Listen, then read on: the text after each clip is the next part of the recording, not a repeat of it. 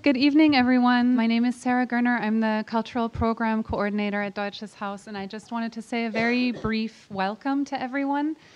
We're so delighted to have you here for tonight's panel discussion entitled Welcome to the Occupation, Squatting, and Resistance from Berlin to New York, which we are happy to present in collaboration with the Urban Democracy Lab.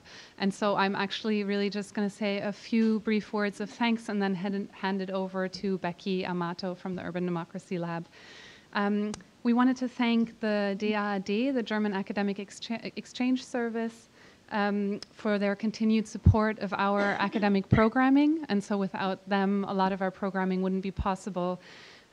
Secondly, I wanted to say a big thank you to Becky Amato and the Urban Democracy Lab for putting together this event, basically. I mean, I say it's a collaboration, but Becky does such amazing work with this, and you know, this wonderful panel wouldn't have come together without her. So I'm about to hand things over to her. I also wanted to thank our student workers and our interns without whom you wouldn't have chairs to sit on, basically. They really set up the room and organize everything here.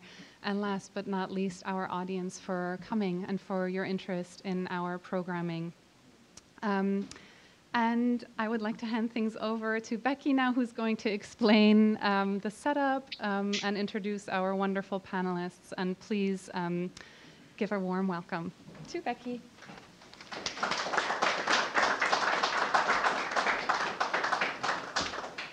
Hi, everybody. Thanks for coming tonight. And thank you to Sarah and to Juliana, who could make it tonight, and Deutsches Haus and everybody here for hosting us, because this is a beautiful space. We don't always get beautiful spaces at the Urban Democracy Lab, so I'm very appreciative. So I'm Becky Amato. I'm the Associate Director at the Urban Democracy Lab.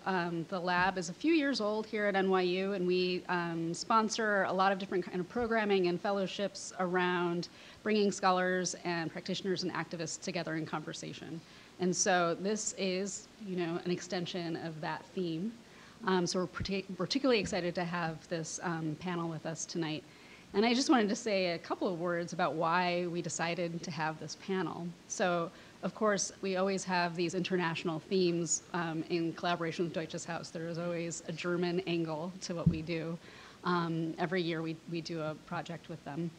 And this year, you know, as we have these larger conversations internationally around the precarity of housing and the affordability or lack of affordability of housing, this seemed like a particularly important conversation to have historically in a contemporaneous way. And so I'm particularly excited to have everybody here to talk to the topic. We're missing somebody this evening, unfortunately. Sophie Gonick wasn't able to join us, but we still have a great team. We are also joined, as you can see by the screen here, technology is serving us this evening, by a scholar from abroad. So I'll introduce him first. This is Alexander Vasudevan, who's Associate Professor in Human Geography and a Fellow at Christ Church College, the University of Oxford.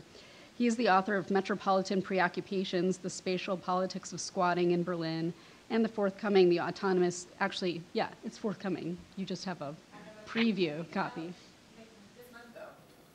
It's out in May, actually, I think, in the US. Okay, so very soon you shall all be able to purchase The Autonomous City, A History of Urban Squatting. He is also the co-author of Geographies of Forced Eviction, Dispossession, Violence, Insecurity with Catherine Brickell and Melissa Fernandez Arrigoitia. Vasudevan's research has been published in a number of major journals, including Antipode, Cultural Geographies, Environment and Planning, Progress in Human Geography, and Social and Cultural Geography. He has written for The Guardian, Open Democracy, and New Left Project. Vasudevan is currently working on a project that explores the history and politics of urban precarity. How perfect.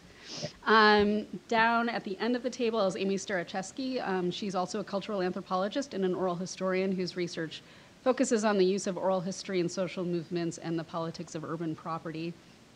She is the co-director of the Oral History MA program at Columbia University. In 2005, she won the Oral History Association's Article Award for Squatting History, the Power of Oral History as a History-Making Practice. And in 2016, the Sapiens Allegra Will the Next Margaret Mead Please Stand Up Prize for Public Anthropological Writing. Starecheski received a PhD in cultural anthropology from the CUNY Graduate Center, where she was a public humanities fellow. Her book, Ours to Lose, When Squatters Became Homeowners in New York City, was published in 2016 by the University of Chicago Press and was an inspiration for this panel. Next, we have Frank Morales, who is a writer, activist, and Episcopal priest, and currently pastor at All Souls Church in Harlem. A conscientious objector during the Vietnam War, Frank began squatting in the South Bronx in 1980. In 1985, he moved to the Lower East Side, where he was born and raised, and immediately engaged with hundreds of others in a burgeoning squatters movement, which at its peak occupied some 30 abandoned buildings throughout the neighborhood.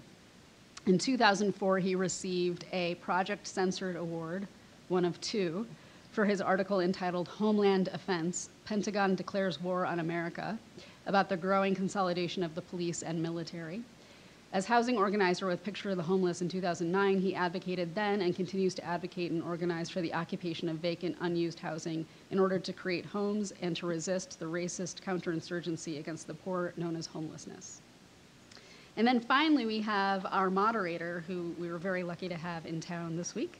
Pierpaolo Mudu is a geographer collaborating with the Urban Studies and Interdisciplinary Arts and Sciences faculties at the University of Washington, Tacoma.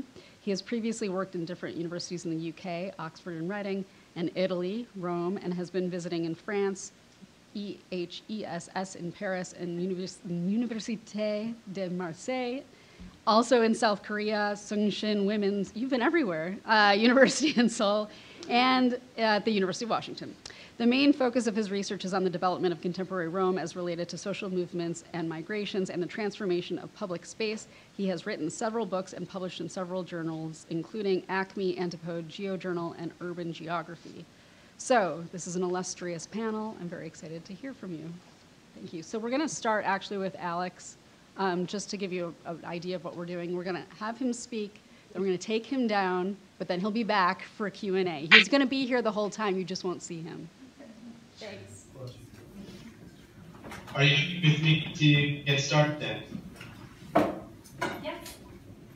Okay. Well, first of all, I just wanted to thank you for allowing me to speak via Skype, and of course for the very generous invitation on behalf of the organizers. It's a real honor to be part of such a fantastic panel and to address the topic of what is immense urgency in the current conjuncture, and the discussion about affordability and precarity around housing is certainly an international question in a number of different ways. Now, I think what I want to do in the next 10 to 15 minutes is say a few things about my work on squatting, about radical housing politics, and about urban precarity. And I'm going to narrow my sightlines, if that's okay, and focus on the book that came out in late 2015 on the history of squatting in Berlin. And I think the narrative arc for that particular book also mirrors some of the questions and conversations that I hope we can have this evening. As Becky said in the introduction, I also have a forthcoming book on the history of squatting here in North America. It's a sort of more popular account of some of these kinds of practices. And I may come back to that in my concluding comments, and perhaps we can turn to the discussion. Well, I thought, given the nature of this evening's session and the kinds of questions we're talking about, I'd focus on Berlin in my own comments. Now, if you could also indulge me for a moment, I think this is something I mentioned in the book as well. This is very much a book that would not have been possible without the tremendous generosity of the many archivists with whom I work across Berlin and Germany. So these are collections that mean a great deal to me, and their survival and use are vital for how we might still come to think about and inhabit cities differently. And you could argue that in their longevity and indifference, we might detect something of the radical infrastructure that figures so prominently, I hope, in the page of the book. And I don't think it would be a stretch to think of squatters as urban archivists, and perhaps as radical custodians of the city. And I think this is something that comes through really strongly in Amy's recently published book as well. And I think maybe that could figure out the wider conversation this evening.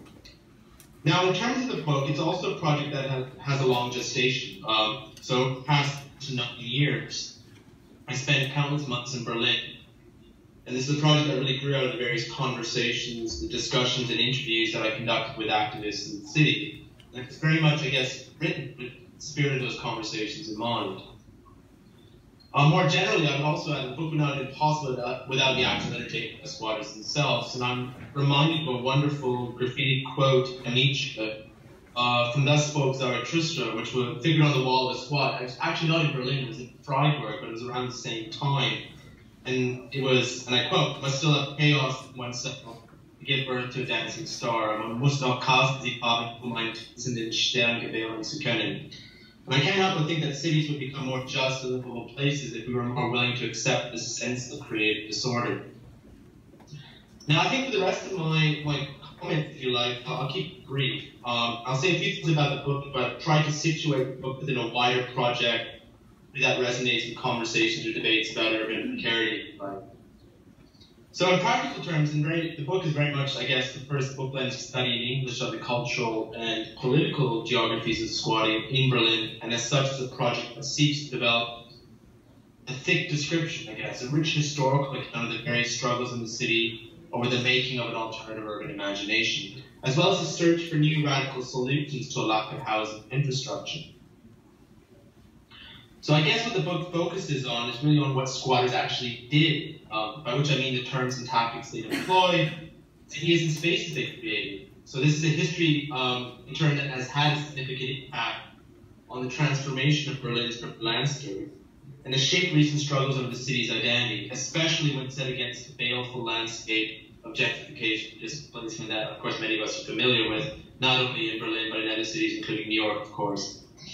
And as I argue, squatters in the spaces they occupied were never incidental. They were never minor details in the formation and evolution of the New Left in West Germany in the 1960s, various social movements which developed in the decades that followed.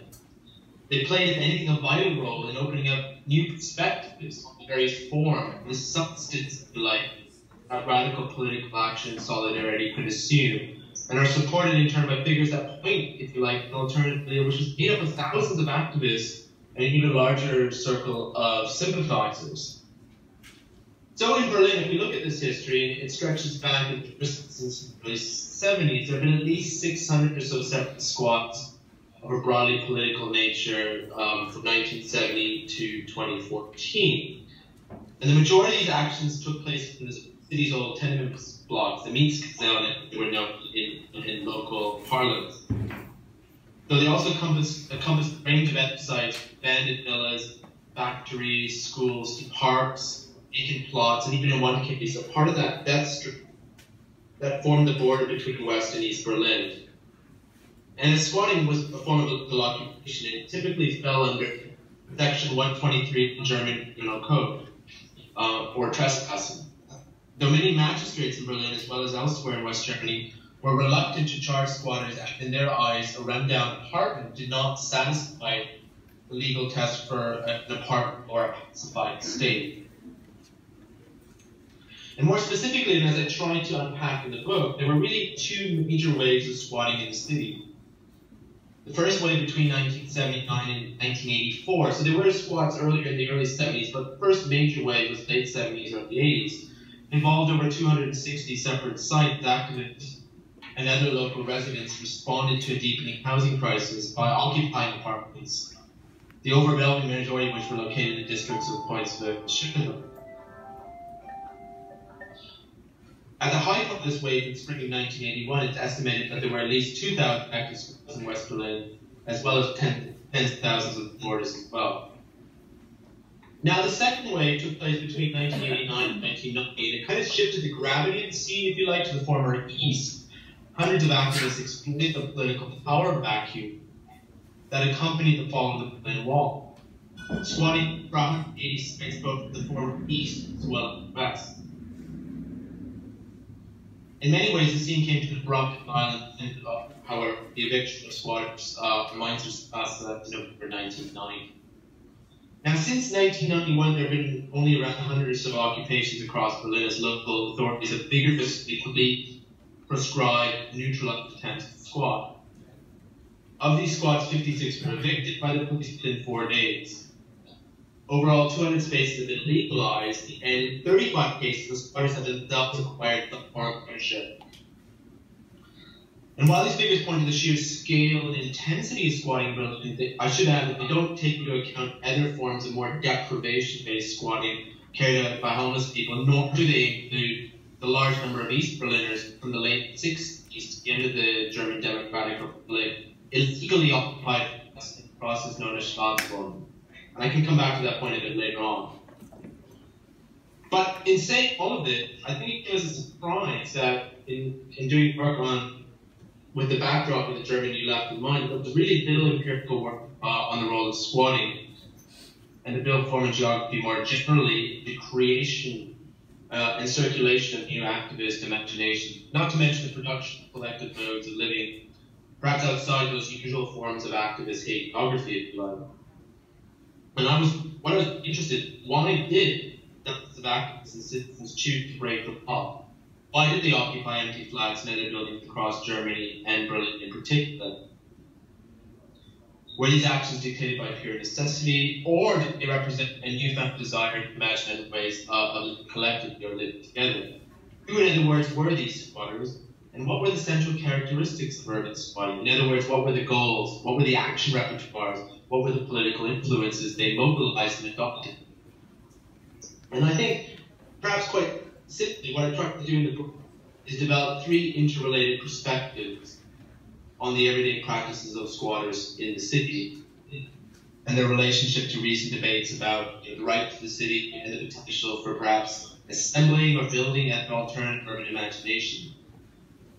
Now, the first one was really an attempt to, I guess, push back against challenge existing historical scholarship on the New Left in Germany by arguing that the time is to think geographically, to spatialize the events, practices, participants that shaped the history of the anti-authoritarian revolts in the 60s and the 70s and the early 80s.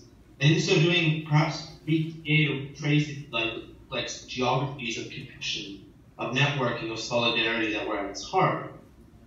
So I guess the main point here is that this first perspective is predominantly a historical one, insofar as it represents or is predicated on trying to rethink or recenter the way in which the West German New Left and its various afterlives have been narrated or understood.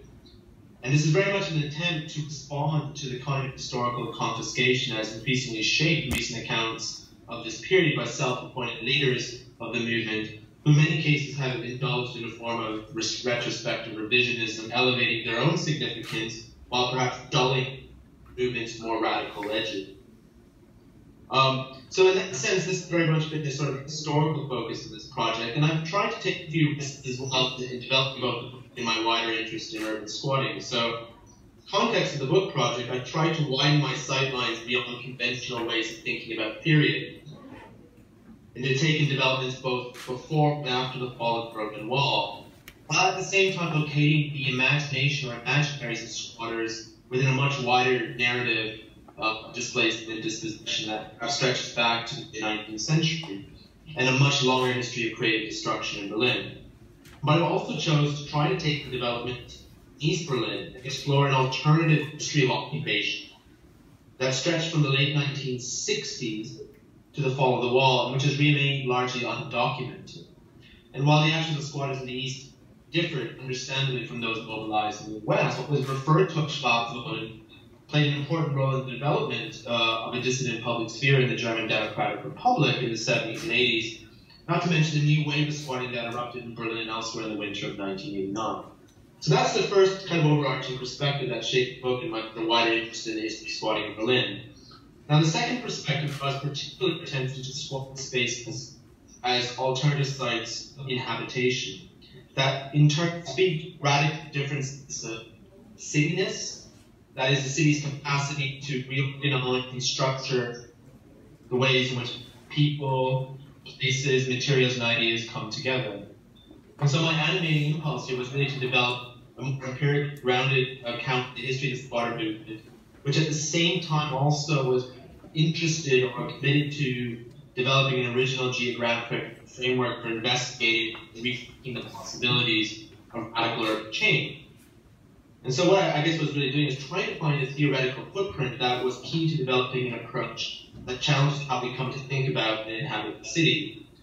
And also a theoretical footprint or a theory that was amenable to the practices, the everyday practices of squatters themselves. There's much more that could be said here, but suffice to say for the moment that any adequate theory of urban squatting in its various geographies needs to get to grips with the fundamental ambiguity that often characterizes life in these places.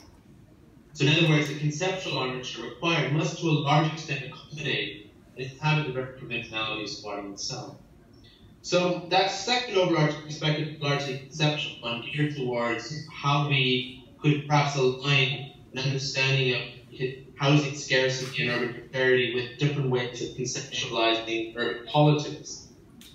And related to that, and it kind of brings me to the book's third main perspective, is to really just offer a thick description of the history of the squatting scene in Berlin, to document those everyday experiences, those practices, those sentiments of squatters and the role that they came to play in making of radical political horizons.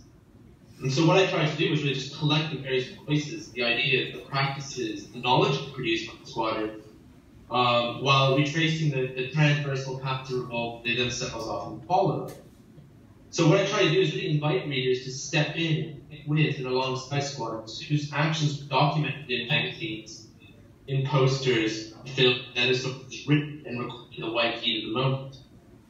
And so I guess what I was looking at is really how squatters were able to cultivate an ethos of self-determination and autonomy, what I described briefly as a radical DIY empiricism, that focused on the rehabilitation of buildings and the active assembling of new forms of dwelling.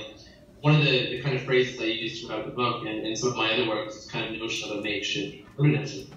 So in other words, how makeshift materials and do-it-yourself practices combined with the sharing of food and other resources to provide the infrastructural and material supports for collective self-management. And so I guess the idea I'm getting at here is the ways in which squat spaces represent fragile combination of materials, of ideas, knowledges, and practices through which other identity and intimacies were performed, but also new commonalities and solidarities developed and shared. So this notion of a kind of alternative infrastructure that, urged in Berlin's period was something that squatters actively produced. Now, just as I kind of wrap things up, it would be misleading to advance a dispassionate view of the history of squatting in Berlin, which was untainted by disagreement or dissent. The action repertoire, which was adopted by the squatters in the city, often varied from house to house. And there were significant differences, there were significant discontinuities across a long and uneven history of protest and resistance. In other words, the ability to act as a movement was not only dependent on the mobilization of specific skills, it also involved emotional labor. It also involved a range of emotional practices that played an important role in sustaining new spaces, infrastructures, and networks.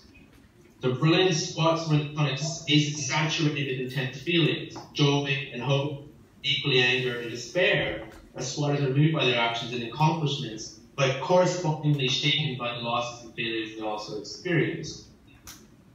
Now, I think I'm going to leave things there just to say that the three perspectives I very briefly sketched out, a historical one, a theoretical one, here's one speak, not only to their own contributions, but to some of my ongoing research on urban precarity. And much of this project, my work has been really under the shadow of a current historical moment. And so to broaden things out, and also draw my more recent book into conversation, I think it's fair to say that the recent necessitation of squatting and other occupation-based practices is undeniably tethered to housing scarcity and predations of a capitalist economic system. But we shouldn't lose sight that people squat for many reasons, and the ability to reorganize and reimagine the built form in our cities is one important reason. And I try to see these dynamics in dialectical tension.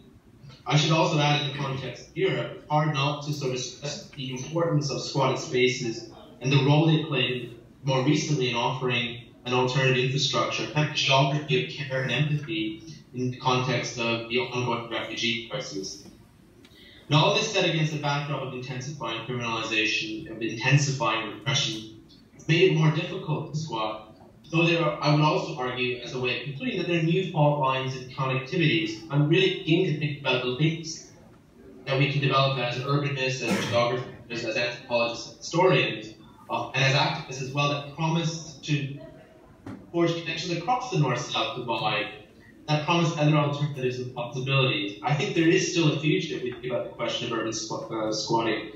Wherever you have housing scarcity is very promising to take control of their housing needs. And I think that history is a alive and active one. So I think I'll leave my comments there and I look forward to the conversation. And I also appreciate your patience in terms of me speaking by Skype. So thank you very much for all of that. So I'll leave it there.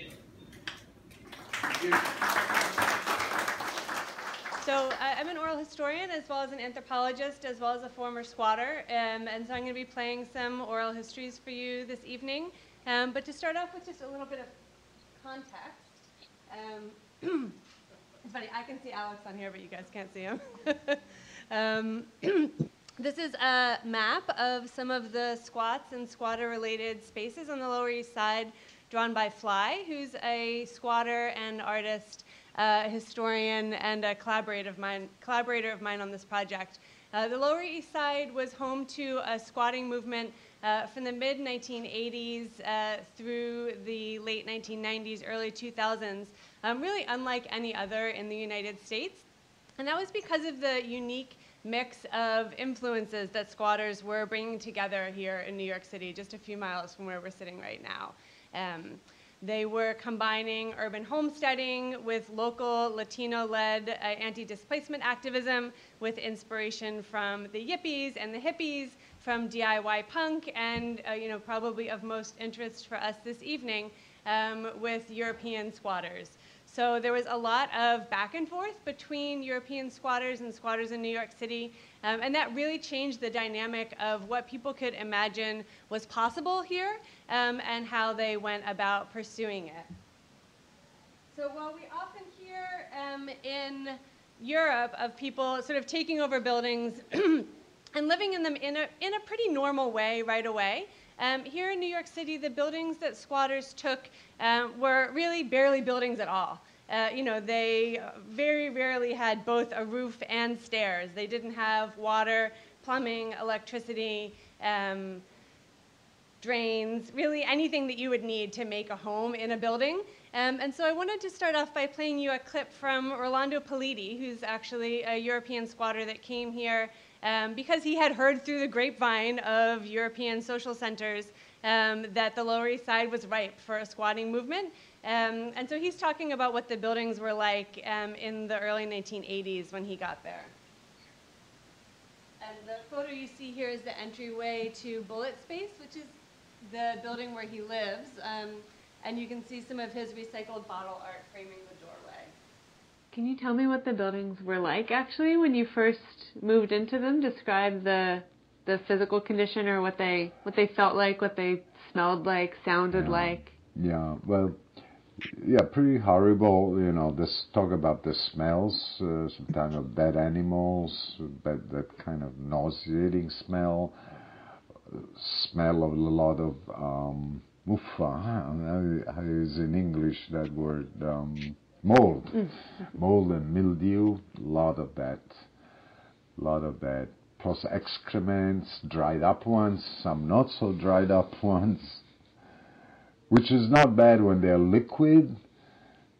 Like in the basement, in one building, there was a lot of shit taken out from the sewage area, but broken pipe.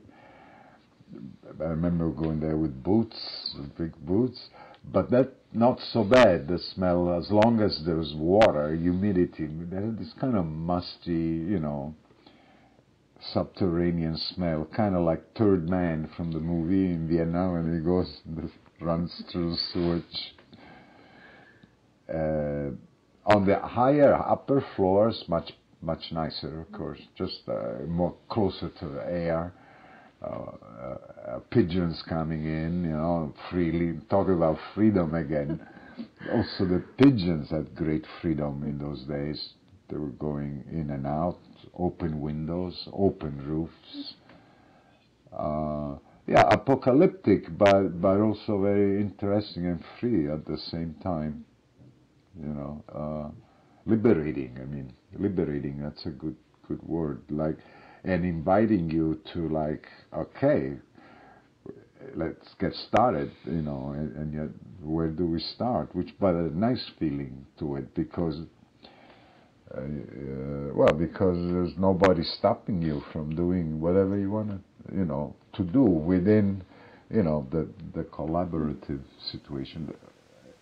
So Alex talked about the idea of squatters as people who produce new activist imaginaries of what cities might be, and we hear Rolando here talking about a shit-filled abandoned building as a space of liberating potential and freedom. Of course, there's a problem with that, right? That this wasn't a neighborhood that was empty. There wasn't nobody telling you what you could and couldn't do there. There were lots of people living on the Lower East Side. And it's easy, I think, to think about neighborhoods that have experienced abandonment and disinvestment and arson in the way that that neighborhood has as frontiers, as places that are ready for resettlement.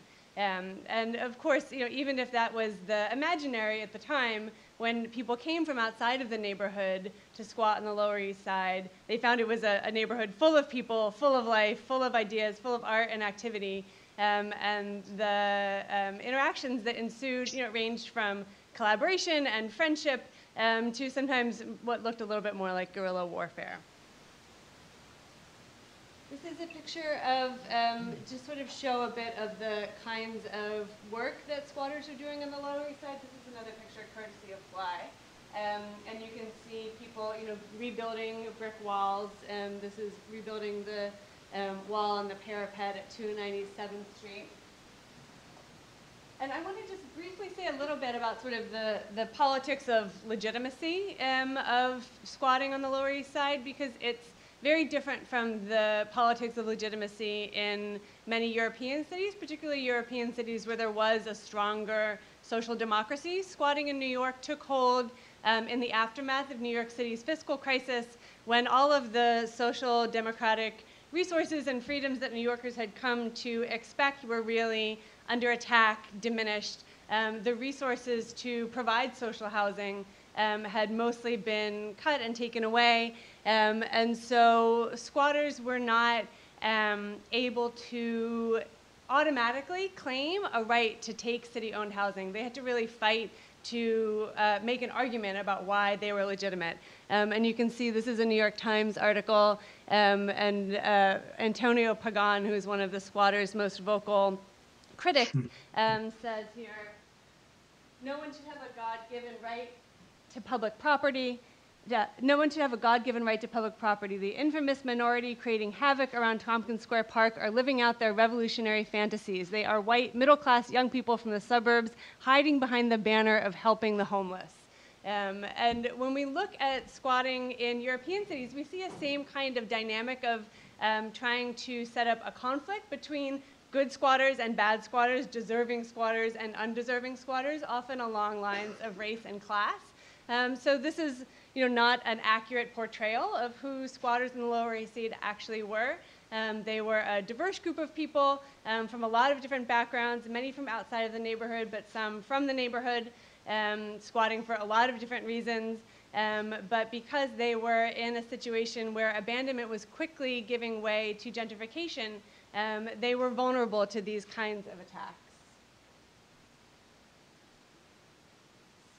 They managed to hold on to many buildings for decades.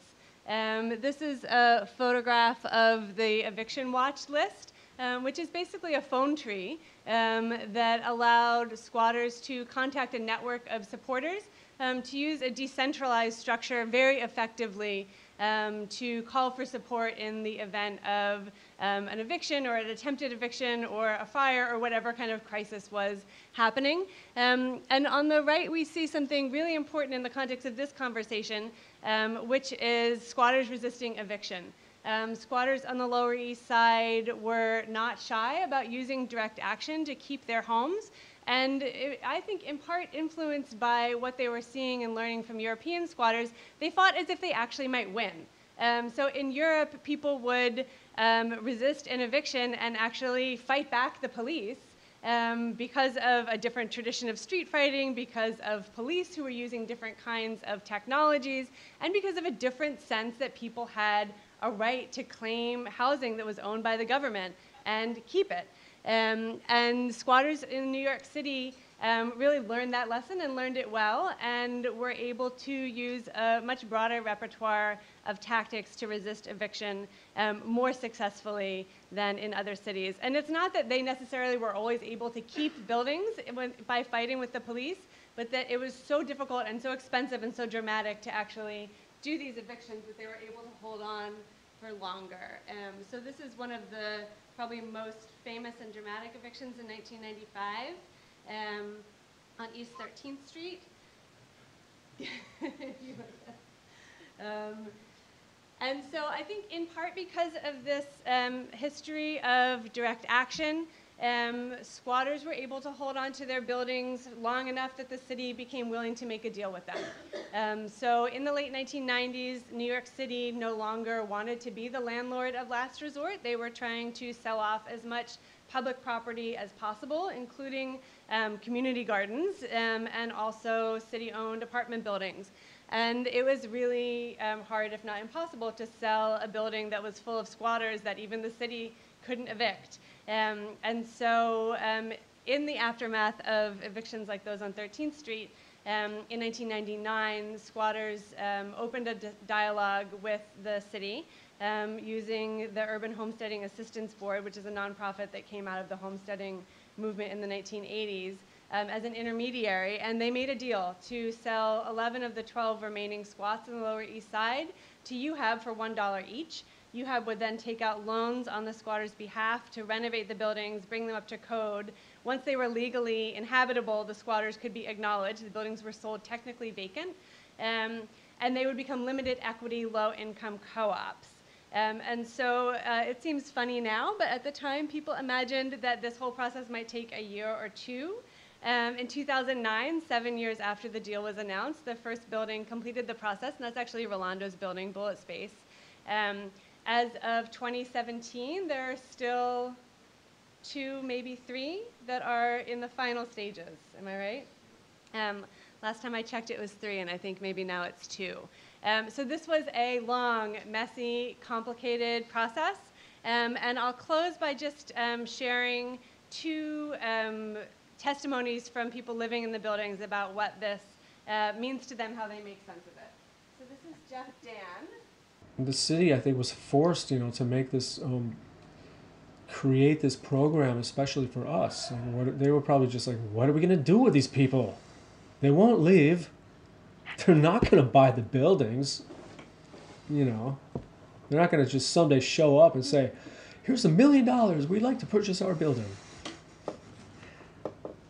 So they created this thing where they could, in a way it seems cool, but at the same time, I think the way they set it up for us is they're kind of like trying to set us up for failure, or at least weed out the bad seeds, and get rid of the bad apples and only keep the real responsible ones who can work and make money and give them money, pay taxes.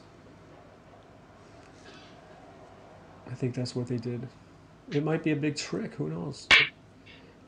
Because the way I see it, we were all just a bunch of squatters, and we didn't want those responsibilities to begin with. So how are they going to turn squatters into responsible citizens? Can they? That's like a social studies experiment. That could be studied for the next thousands of years in colleges all over the world. How they turned a bunch of squatters into responsible citizens, tax-paying citizens. Yes, a few of them ended up in jail, but for the most part, we were able to break them too. So, one thing we can talk more about later is the connection or lack of connection between Northern Hemisphere and Southern Hemisphere squatting movements.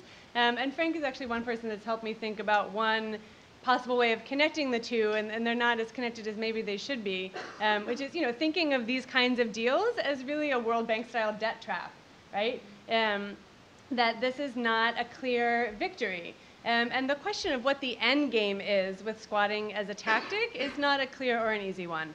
So one of the things that made the squatting movement on the Lower East Side particularly unique is that its aims included but went beyond, and for some people didn't include at all, ownership or legal occupation. So there are many squatting movements that have as their goal to get title to the property that they're squatting, or to get a license, or to get a lease, right? To get some kind of legal right to be there, or to gain some kind of policy victory in the realm of public or subsidized housing. On the Lower East Side, there were people squatting who did not have that as an aim, who were squatting as a critique of private property, who were squatting from a far left political perspective or an anarchist perspective. And when they were offered the opportunity to become homeowners, did not want it. but they saw no other way to be able to stay in these buildings. And so that's part of what led to the process, I think, taking so long. And then the last person I'll play is Maggie Bigley. And she also lives in Rolando's building. She's Australian, you'll hear. We were accused of everything, speculation, trying to steal these buildings, of profiteering, of wanting, just to steal stuff and get over, and, we were all from out of town, and nobody was local, nobody had any commitment to the neighborhood, And that's the beautiful thing about where we are today, is because we can say that we are the only people that came out of this entire history that actually meant what we said. And we said it was about affordable housing. These buildings will always be affordable housing. And, and that's everybody that fought so hard against us, all these nonprofit groups, they're flipped. Their buildings flipped. They're all market rate now, So it's like all those, we really, I'm really proud, we proved that, what we were doing was, what we said and what we did was the one and the same. And it's took a long time to be able to say that we proved it, but it's a fantastic thing. It's like a gift to the neighborhood.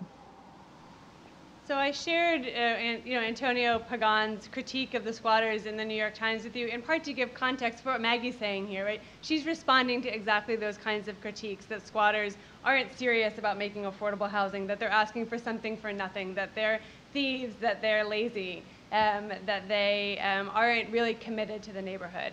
And so in closing, one of the questions that was raised for us was, is there a sense of history within the current movement and understanding of what has worked and not worked in the past?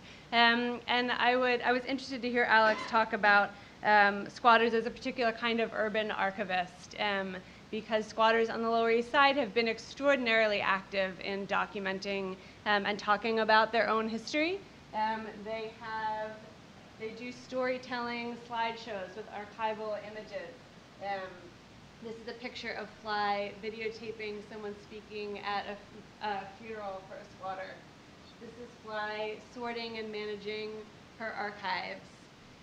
This is the Museum of Reclaimed Urban Space being built in the storefront of C-Squat. Oh, sorry, there's one more I wanted to show you. This is a museum exhibit in the storefront of Bullet Space called The Perfect Crime, an art show that happened right after they legalized, where things like roofing tools and now obsolete wood-burning stoves were displayed really explicitly as artifacts, as a way of documenting this history. And I think that Frank can talk a lot more about how this history has been used and can be used in the present moment. So thank you all for your attention, and I'll turn it over.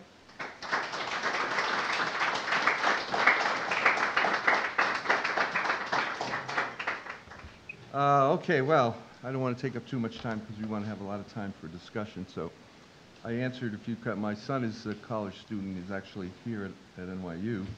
And whenever he gets a paper, I always say to him, what's the prompt? In other words, what's the question? Make sure you answer the question in the paper. So I dutifully took some of the prompts that Becky sent, and I'll look at that in a minute. But I just wanted to say some general comments about, who I am. And yeah, I began squatting in the late 70s in the South Bronx. At that point, the South Bronx was synonymous with urban poverty, and maybe some of you remember, was visually kind of bombed out.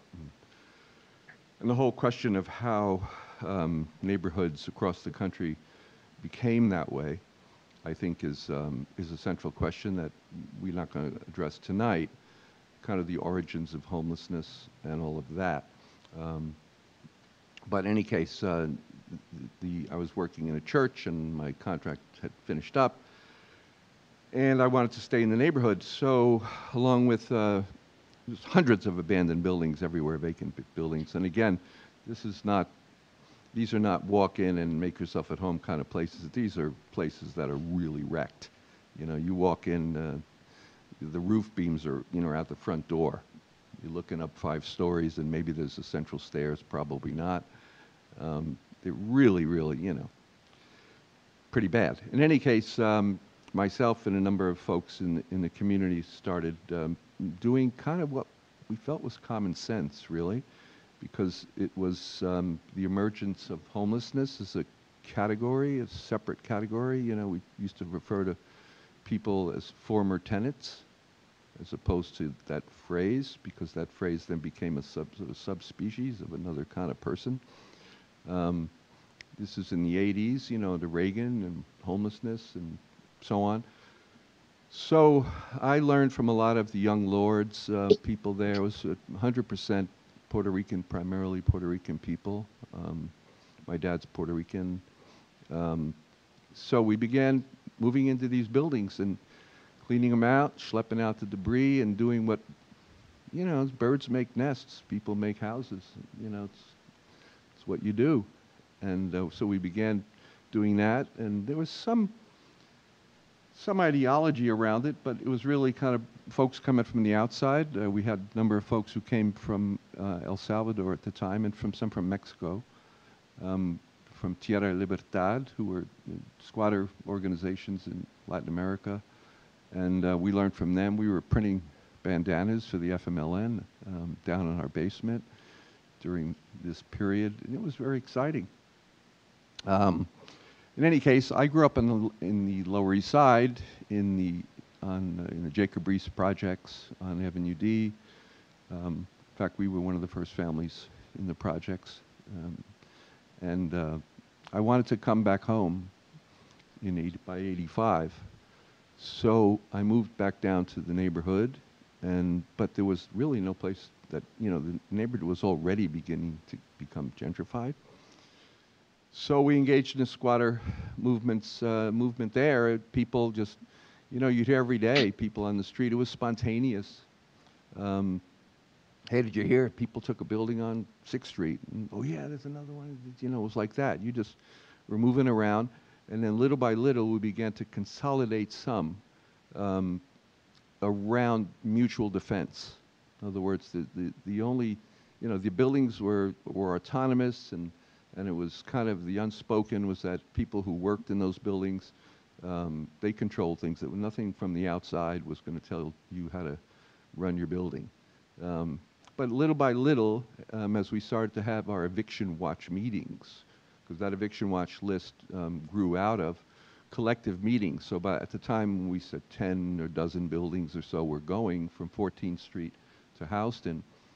We would have pretty much monthly meetings where everybody would come together, share tools, who's a good electrician, like who knows what, just kind of sharing stuff, people moving from one building to another, just collective. But really what it was about was mutual defense.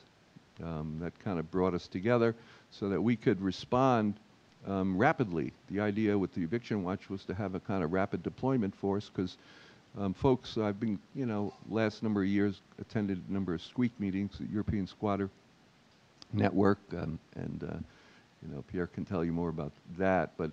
And folks there would ask, well, how did you guys manage to actually stay in the buildings? You got to build, very high premium on private property in New York City, and sort of super gentrification in the neighborhood, 40,000 police, and so on. How did you manage? And really, it's an interesting question, because it was a synergy of effects, really. Getting the folks out, very thin veneer of legal support around the so-called 30-day law. If you can prove that you've been in a building for more than 30 days through receipt of mail, then you're moved from trespasser to a tenant, to someone who needs to be evicted through some sort of due process. So we would have our mail. We would show, if the cops showed up independently on their own, they're just walking the beat, and they'd say, what are you guys doing here? We'd have an apartment on the ground floor with a little cot and a picture on the wall, and say, look, we live here. Here's, if you could just show that you were living there, not, you didn't have burglar tools and all that stuff, they would leave you alone. It was only when NYPD was receiving orders directly from the mayor that they responded the way they did. And, you know, we had a number of confrontations with the police and never really engaged in any violence per se. We didn't fling cinder blocks off the wall. The worst we ever did was to throw someone dumped a piss bucket, a fairly fermented pee from the which definitely scattered the troops, you know, but that was as far as it went with that. But through messaging and you know, lots of support in the community. You know, the neighborhood at that point was very diverse. You guys know the East Village, you know, and it was very diverse. Our buildings were very diverse. 50% people of color, young and old, some very old people, and some, you know, young runaways. It was a real mix, all kinds of people. Some who were, you know, dyed-in-the-wool, you know, anarchists and so on and so forth, and others who were there because they didn't want to sleep on a bench, you know.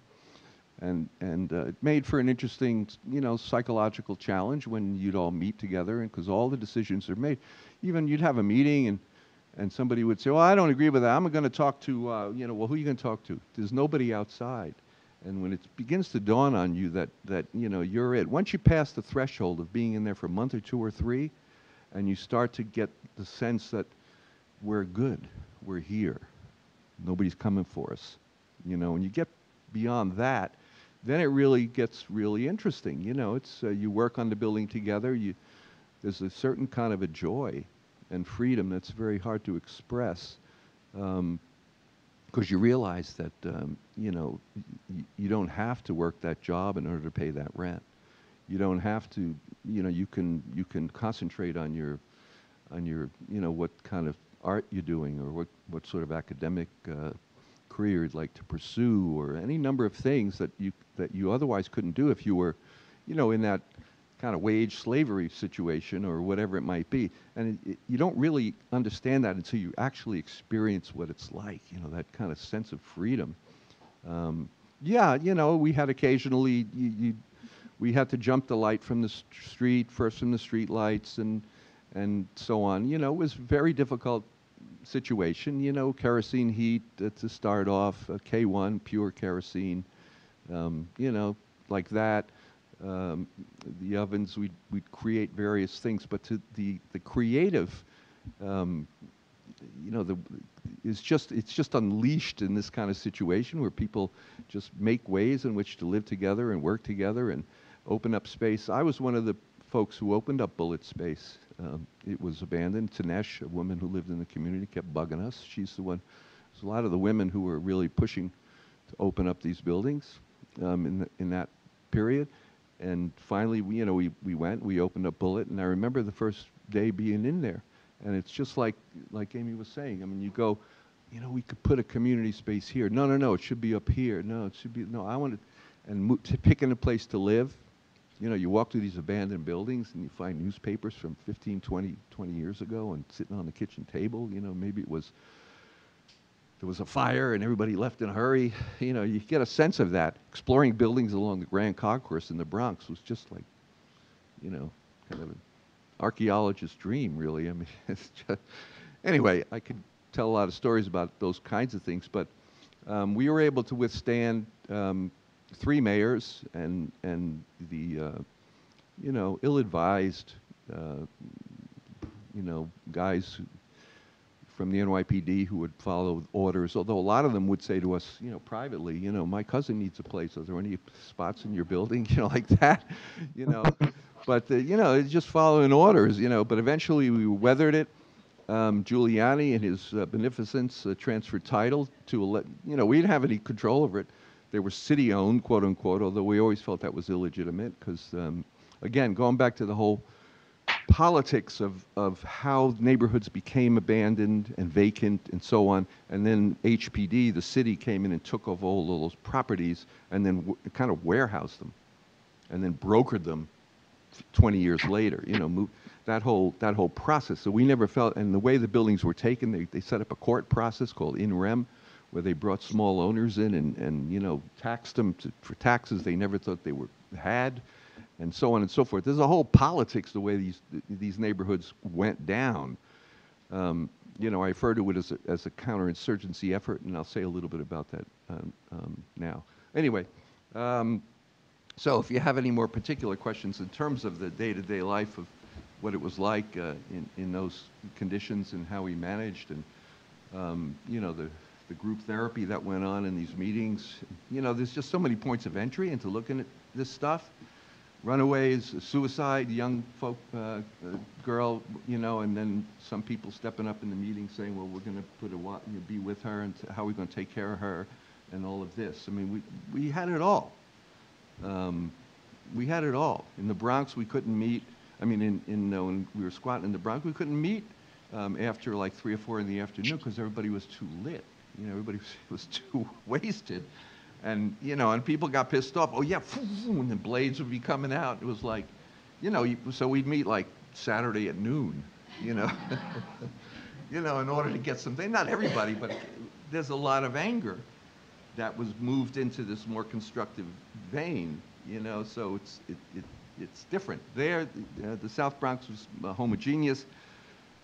As I said, Latino population, Lower East Side very diverse, and in some ways more difficult to come to consensus because you had all these differing opinions and different experiences and so on and so forth. Anyway, okay, I'm going to read this 2 pages here and then open it up. Okay. All right, this was the prompt. This is one of the prompts that I got from Becky. Let me see. It seems obvious that a revival in interest around squatting and occupation has to do with the growing precarity of access to affordable and livable housing in cities worldwide. What are other reasons?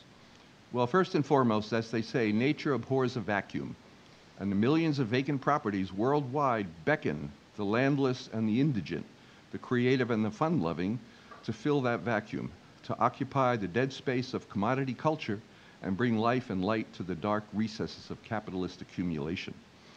In addition, when we speak of a revival of interest, because that phrase kind of caught me, we might also ask, whose interest are we speaking about?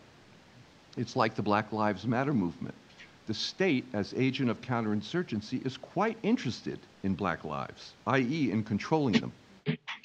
Similarly, the property-loving capitalist elite interested in squatters as criminals and dangerous property outlaws who expose the weakness of their imposed order while at the same time building the base and the revolutionary consciousness self-evidently embedded within squatting, both as a concrete practice and a subversive theory.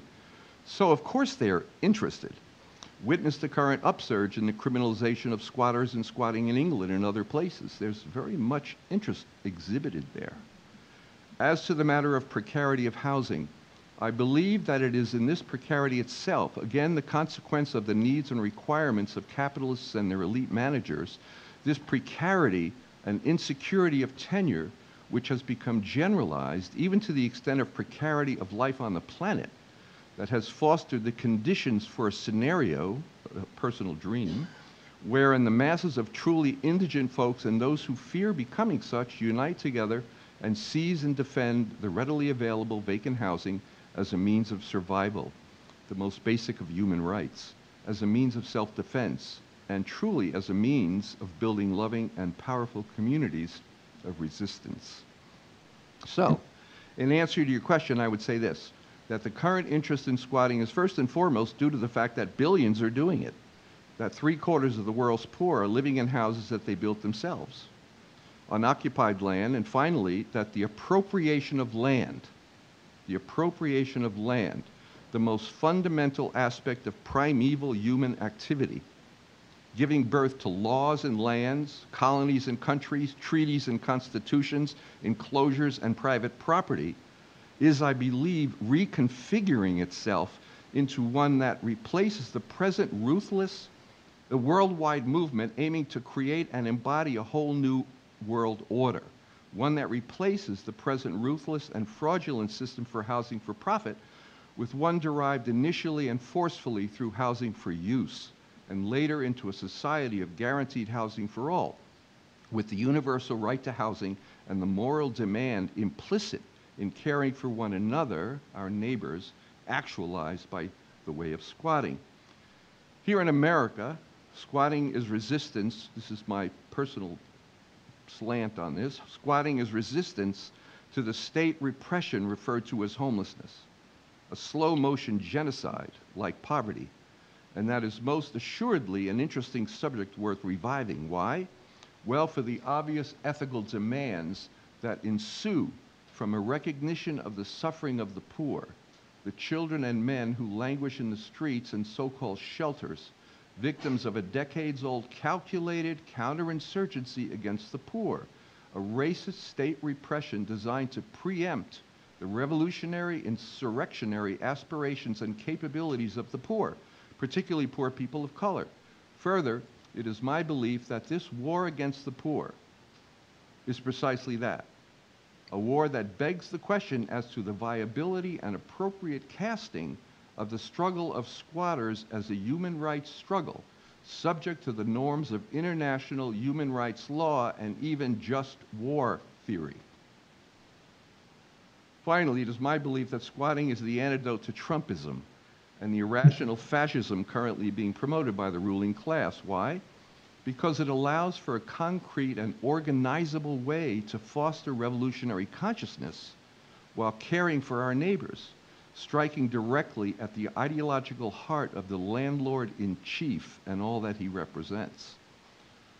Okay, what's next for occupations and squats? That was the next prompt. Just a little more here. Well, here in America, and particularly in New York City, it's really a matter as to when and at what point the pacified and bought off housing and homeless advocacy movement and organizations decide to engage in direct action with and in solidarity with the oppressed. Thousands of homeless people in New York City against a background of mass structural vacancies. Here in New York City, there are some 63,000 homeless people, daily suffering the indignity, violence, and shortened lifespan associated with homelessness. Mostly black people. They are, I believe, the victims of a calculated forced dispersal from the urban centers. Meanwhile, some 225,000 apartments in varying degrees of disrepair currently sit vacant in New York City. In the US, there exists some 18,600,000 vacant homes and 3.5 million homeless people.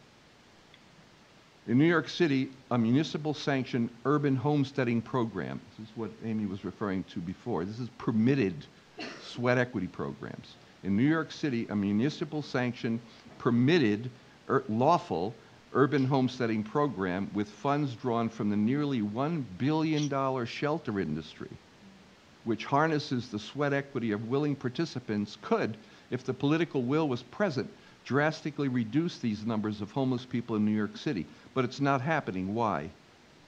Because the precarity and the generalized insecurity of tenure is a political requirement of the current system, which sees full housing as a threat to the stability of the current arrangement. In other words, there is not the intent to provide or to facilitate housing for all, as this would create the conditions for greater insurgency on the part of the masses now stabilized in the base of their resistance, namely their homes. So, squat we must, both as a means of meeting the needs of the poor and us all who need a home, an affordable home, and because squatting offers the ideological door, I believe, through which the unmasking and undoing of the entire system of privatization of land and life, the basis of capitalist order, becomes visible and possible, vulnerable and ripe for overcoming and overthrowing. That's it.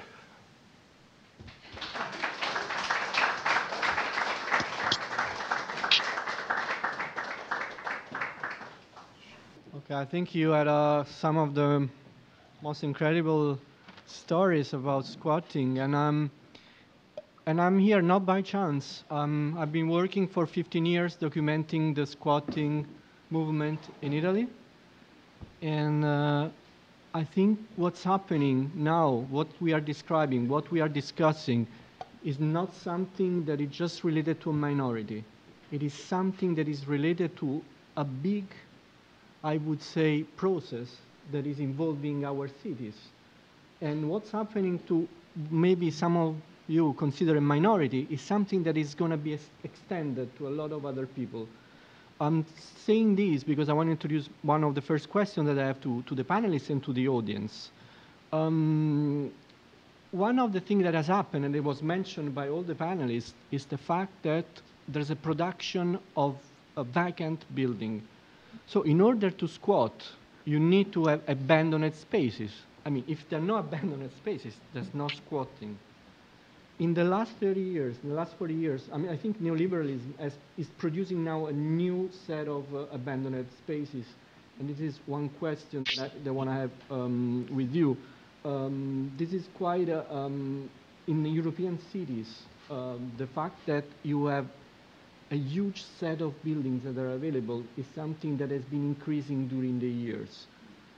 Just in Italy, to give you an example, 31 million buildings, 24 millions are inhabited, 7 millions are just vacant. Just an example, 7 millions, you were quoting 18 millions. Let's have some figures. And what we are talking about was mentioned before is also homelessness. And so we have a lot of different directions that we can have our discussion. Homelessness is something that is very important, not only in the US, but also in Europe. Sophie is not here, but she is working on homelessness in Madrid, where there was an encampment of 40,000 people in the suburban area of Madrid. But this is happening in other European cities. So migrants now are on the forefront for squatting in Europe. And there's a huge interest in what's happening because migrations are on top of the political agenda. And so my first question is on how you see the change of the welfare state. I mean, I know in the US there's very few processes that you can define as welfare, but how do you see the dismantling of the welfare state related to this increasing squatting activity? I think it's a trivial question, but I want to go a little bit further, and if you see the possibility to build some different welfare state in the future that is not for marginal people. At the moment, home problems are for 80%, 70%, 60% of the population. So it's not a classic 19th century welfare for marginal people. Now we have to think something different. So a word that didn't come from your discussions is about commoning. So the idea that you're building something neither public or private, but you're taking care, taking responsibility of what you're doing. And I think through squatting, you have a few examples. So my first question is on this, for Alex, Frank, and Amy, and also the people here. Amy. Okay. I'll see what Alex wants. And Alex, if you want to talk, I guess wave your hand or something. I mean, if someone wants to go first, I can jump in. I can say a few words. You know, I think one of the challenges for mounting a large-scale squatting movement in the U.S. is that we don't have models that are accessible to most people of thinking about how to decommodify housing. You know, we still think of individual private home ownership as sort of the basic or the obvious way to provide housing for people. And as you said, we think of any kind of collectively owned or partially or fully decommodified housing as something that is either sort of socially marginal or only for marginalized people. And so I think that it makes it hard to imagine a way of really scaling up squatting to meet the kinds of housing needs that you're talking about. Because I think if we you know, create a homesteading program that then people just have straight home ownership of the apartments that they're living in, the problem in the end won't be solved, right? Because we'll still have the commodification of housing. And so I don't think we have a model for thinking about decommodifying or thinking of housing as a common good or as a common right. And that's something that I think we can really learn from European squatters in having these back and forth conversations. Can I jump in on that? Sure. Yeah, please. Yeah, no, I was just going to say that in terms of sort of the scaling back of the welfare state, maybe I'll take a broad sort of European optic or lens on this, is that it certainly has impacted on the room for maneuver for alternative housing practices across, Europe more generally as well, whether it's Germany, whether it's the Netherlands, Denmark, or where I live now, the United Kingdom, where they recently criminalized squatting in residential properties.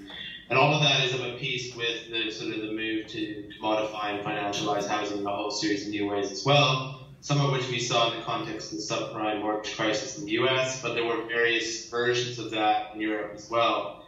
But at the same time, that crisis also, I think, did stimulate alternatives. So you think, for example, of the PAH movement, which has emerged in Spain, which has been able to scale up people's actions in terms of tens of thousands of activists, often embedded in local neighborhoods, sometimes adopting squatting, but other tactics as well in generating not only neighborhood action, but sort of, a wide repertoire of debate around these kinds of issues.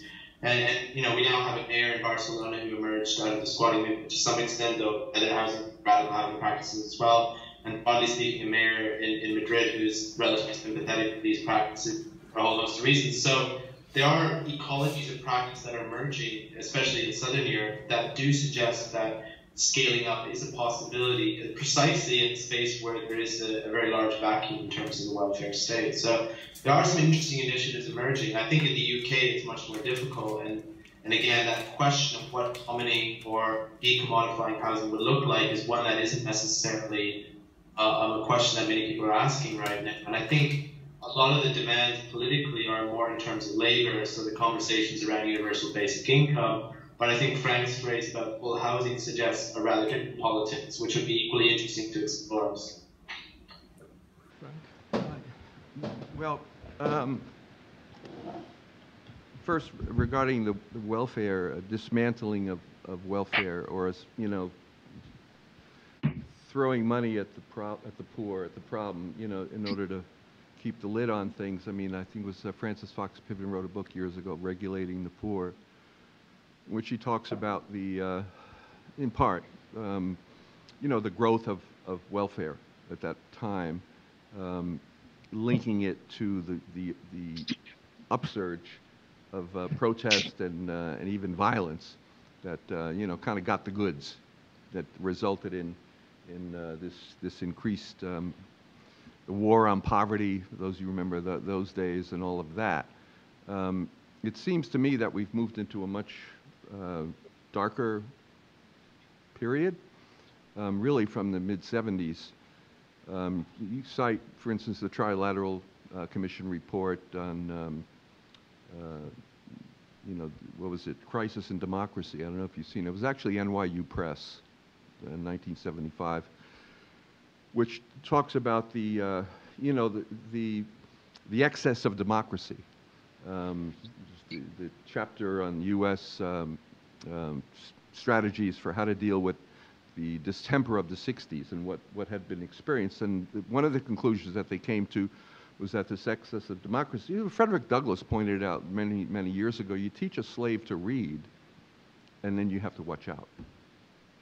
You see, because if you provide full housing, if you provide educational opportunity, if you move towards that, then what the trilateralists were arguing, it's actually Samuel Huntington who brought us the war against Islam, Islamophobia and so on. And so he's still around. I think he's still at Harvard. You create a desire, greater demands on the system, so that the police solution to poverty has become, and the prison solution to poverty has now, holds sway. So it's a much different situation now, at least in the U.S. So my sense is that the squatting movement per se, a movement that attacks the root of the system of speculation on land, which, as I suggested, the appropriation of land is the root of all law, of enclosures and so forth and so on, that it may not provide us in the immediate circumstances with, a model, but it will provide a context where we begin to at least discuss those models in a way that, can create the possibilities for real revolutionary change. Let's face it, we need to create laws, getting back to the, to this idea of appropriation of land and the primeval origination of laws. We need to create laws that criminalize speculation, that criminalize what the banks are doing. But in order to do that, we have to have power. We have to have, and squatting and a movement at the base, at the grassroots, particularly in solidarity with the very poor and those people who are suffering in genocide in these shelters and prisons. It's slavery. Let's face it. I mean, this is a horrible, obscene situation that is, just ever present. And then we can begin to talk about some of these alternative models.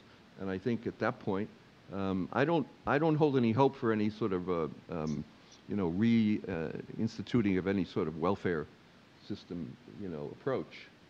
Maybe, but I think at this point we're looking at, some strategies on the part of the those who seek to control things that move more, towards an outright eugenics kind of view, where we can just eliminate certain vast populations. I mean, they're no longer usable.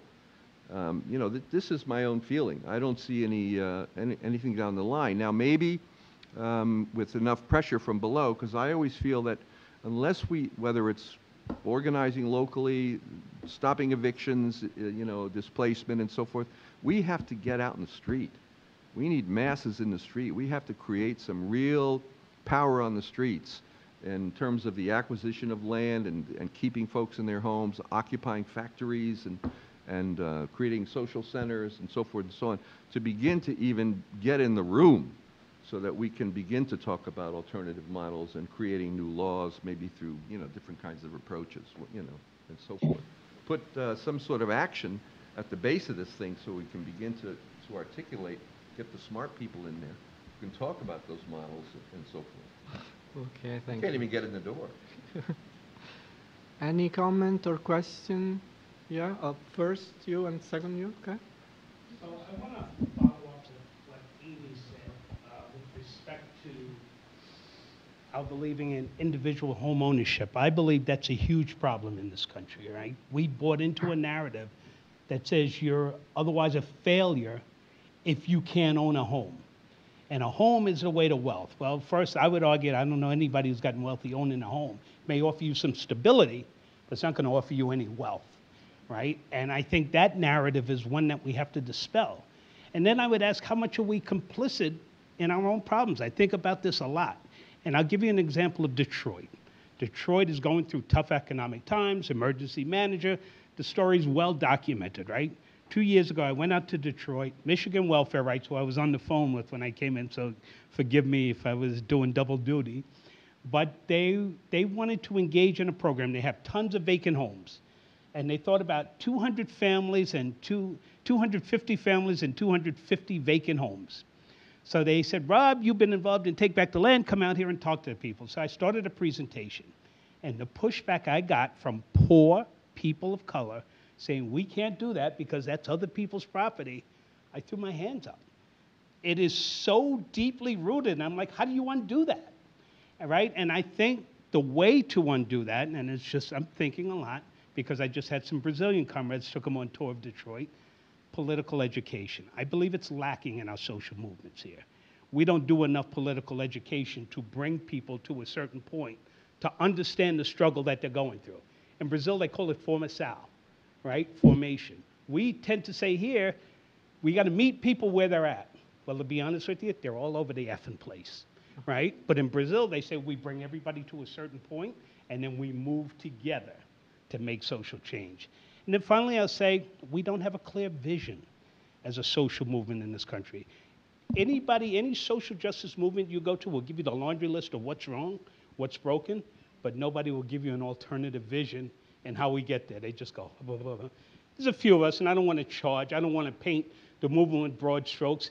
I learned from somebody like Frank. Frank has been a longtime mentor and a friend to me, but there's a small group of us that are willing to take those risks, to move, and to have those conversations. So how do we get to that place is something that's always churning through my mind. Okay, just collect the second intervention, then we react on this think it's more to... Yeah, it's a good question. It's not, I Yeah. don't know if I need my question.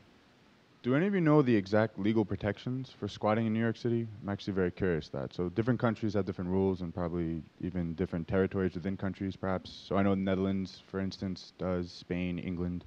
And if there's a building that doesn't have a demonstrable owner, no lineage of ownership for a long time, and I go in it, do I have any legal protection whatsoever? What's the process to decide what happens next with it if it's previously public property, private property? So let's start from answering this quickly, and then we move to the other. I mean, I can. We can both say there's not a lot to say. You know, there's... Be really quick and say there's none. Yeah, I mean, I remember years ago, William Kunstler, the famous lawyer, and Ron Kuby, who's since become the well-known ABC, what is he, the ABC radio guy, with Curtis Sleeveswa, as we used to call him. You say, Frank, under the capitalist system, you know, there's no protection. You know, it's basically, we were of the mind that we had to just defend ourselves through our eviction watch list and so forth and so on. But the 30-day law tactic worked for us at various key moments in the early months, you know, because I can send you our ABCs of squatting zine, you know, which gets more particular as to how this is done, because it's like covert, going in and out the back way for the first 2 or 3 months, get lots of mail, and then, you know, if it comes to where the cop is standing there, you show him the mail, and that usually it's all right. You're not a trespasser, that's all I need to know, you see. Then the owner is charged with having to deal with you. So there's the 30-day law. I've been told that the 30-day law is not, the cops are just coming and rousting people out of their house out anyway, and they're not going for it. But then again, I think if you've got an attorney and pushed it, it's like if you have a roommate and they're getting mail in your apartment and suddenly the relationship sours, they don't want to leave out. Well, I've been getting mail here. You can't throw me out. You have to take me to court. That's the 30-day law, you see. So it's in effect, but that's it. There's people romanticize this adverse possession, this idea of it's a common law notion that if you're in New York, if you're in a place and notorious and whatever, you're open about it for 10 years, and the owner knows you're there and doesn't evict you, and you're there for 10 years, and you can prove through receipts and testimony and so forth, then you can adversely possess. You know, there's that, but that's, you know, that's a high bar. But the 30-day law was, you know, it did come into play in our case in the East Village anyway. That he talked about risk-taking. Is anybody here willing to risk? Like, is everyone here part of an institution or a corporation? Or would you risk your livelihood, like in filling a commercial space and having your own business and running your own business to, you know, that's not part of some franchise or corporation, because it's already worse than just the living situation, because they're talking about like, now the property taxes are now that a lot of commercial spaces in the city are being emptied. So, and the landlords are, they get tax incentives for keeping it empty. So I just want to know, is anyone here like taking those risks to do like commercial activities in the city without like an umbrella organization, like a corporate structure? And so it's kind of like you're already in the same boat because it's already moved on to the commercial spaces now. Yeah, no, I think the question there, it's very important. It's about private property. And before leaving the floor to Alex and the others, I want to say something on this. I mean, the construction of private property housing market has been a long process. One of the paradigmatic examples is England, where at the end of the 70s, the Conservative Party started a huge campaign to dismiss the council housing. And this is very well documented. And this has meant to sell basically the whole council housing in England. And they were sold with a very strong propaganda, with a very strong narrative about the fact that people were going to be empowered, that the market was going to be efficient, okay, and that the state was not going to be indebted. These were the three main pillars why in England, but in other places happened exactly the same. And in Europe, you have different levels of private ownership.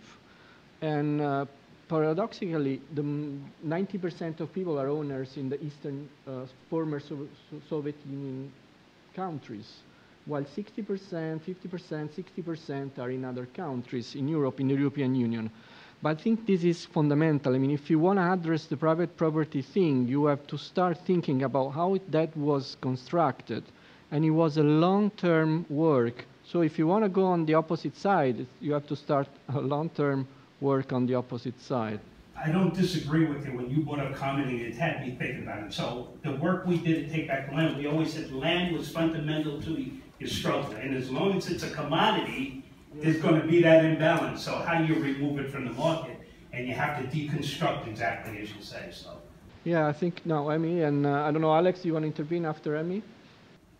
Can I jump in on the legal aspect? Because there are just a couple of points I wanted to make. It maybe picks up on the point, I think it was Rod who was speaking about Detroit and the broader context in which property and private property has become a kind of dominating totem in terms of the United States, but also here in the UK as well. And I guess the point I wanted to make is actually, I think in the German and the Dutch context in particular, there used to also be laws that prevented or to some extent prescribed certain forms of housing speculation. And there's not a really good translation from German into English, but there's this law that used to be the Placed-Based Activism, which was in different cities in West Germany in particular, which was really a law that tackled property owners who were not respecting the use of that property, the use value of that property as a home. There were various legal prescriptions with that in mind, but all of that as we move into the sort of neoliberal phase of urban development has been foreclosed, if you like. And so in that sense there has been a shift. The point that Pierpaolo is making about property as a process I think is a really important part of this story. And I can't stress enough also the UK context, the role that the recent criminalization of squatting in residential properties has played in terms of, pushback against a housing movement that was beginning to emerge in the wake of the global financial crisis, in the wake of the austerity urbanisms that you see emerging in London and elsewhere. So I think the legal context is really important, and that drive to criminalize alongside curtailing more, broadly speaking, progressive legal apparatus is a really important part of the story. I was just going to say, in common law, there's the idea of usufruct, which is, and even in Catholic doctrine, if you're hungry, you have the right to take from the riches of others what you yourself need. I think that's the statement in the Catholic Catechism. And usufruct, which is the common law, if the fruit is rotting on the vine and you're hungry and, you can take it to survive and so on. Common law. Wouldn't it be amazing if we were able to, how are laws made? If we could, make laws that actually allow for the occupation of these vacant spaces, with certain criteria and all the rest, and also, creating decommodified models and so forth and so on. Yeah. So it's a question of strategy and tactics around how to create law. Ballot initiatives. To put it on the ballot in New York City, like that. There's ways. We just have to be really clear on what it is, what we want to achieve, and we can achieve it. But make common law lawful.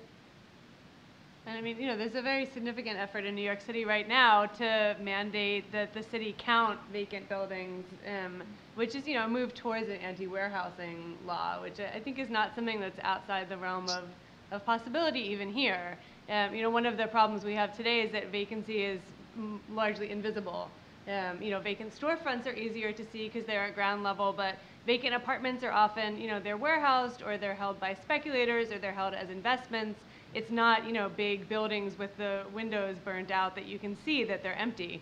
On a sort of larger scale, I think a big part of why it's important to really think about and pay attention to squatting is that it shows us that private property is not just like a system of laws, that it has a whole moral economy, and it's a moral system.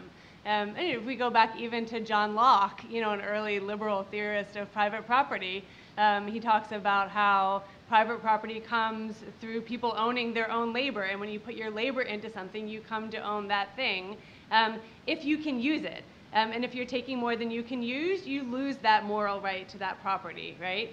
So there's a deep foundation in the system of private property, as we all practice it, for a critique based on waste, and for a critique of speculation and a critique of warehousing.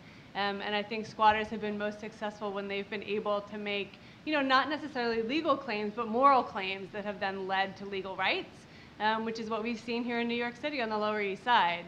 That there is no laws that gave any of those people rights, although the adverse possession laws are promising and almost worked, but not quite, you're right.